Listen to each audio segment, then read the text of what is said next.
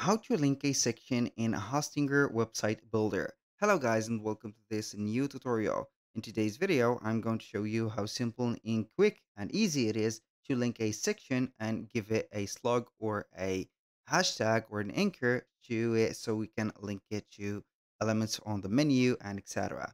So the process is going to be very easy. You are going to head over hostinger.com, then you're going to sign into your account, select the website from the website lists, and you're going to see the list of the website as usual, or obviously. So here we are going to make sure that we are going to use the website or hosting your website builder only. Going to have this specific logo. Click on edit website, and then we are going to have our website ready.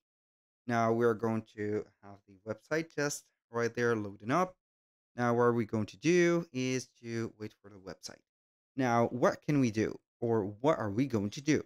So I want to link a section, or I'm going to choose a section and link it in here. So what can we do in here? So for example, this one, I want to link it. How we can do that? We are going to click on edit section, and we are going to click on anchor, and then we are going to have the anchor name, for example, set up to plus, where we are going to put plus.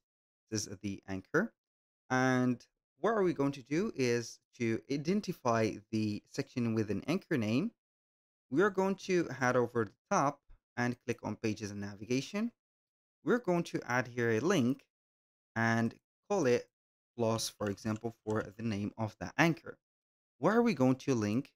Basically, we're going to have here a section, and we can go ahead and have this section set, for example, as named. Here we have the plus, and as you can see, we can make the open into a new tab, make link no follow, like the search engine will ignore no follow links, and hide the page. I'm not going to do that, but I'm going to add it. So normally we are going to see the plus in here. When I click on it, it will take me directly to that section. So I'm going to remove that, a specific navigation or that link, and add another one in place of it. So I have named this specific section as plus.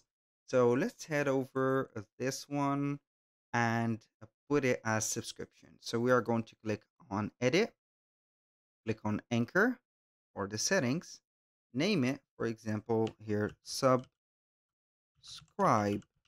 or sign up, doesn't matter. We have the name set. We're going to exit, click on pages and navigations, add link, new link. We are going to name it, for example, subscribe as the same name of the anchor. We're going to select from here sections, select the section. We have subscribe and the plus.